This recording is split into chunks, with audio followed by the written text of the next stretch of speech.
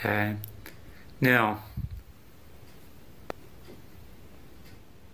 the principle behind my thinking was, when I designed all of this, is that, but what if we could get the speed to get up in such a way that by the time it got to the last magnet here, the inertia or speed would be so great that the counter supposed equal attraction would not be great enough to cancel out all of these, the sum of all of these added up together, leapfrogging from one to the other, because it does gain speed.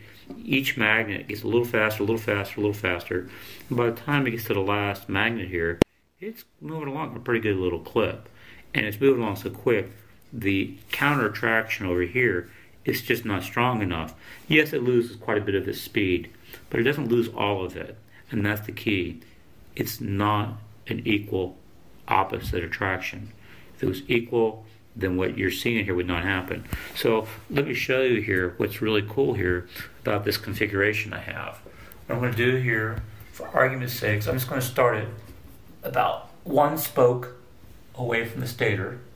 Okay, I'm just going to raise my hand up real quick and watch how quickly this accelerates and just takes off. Here we go.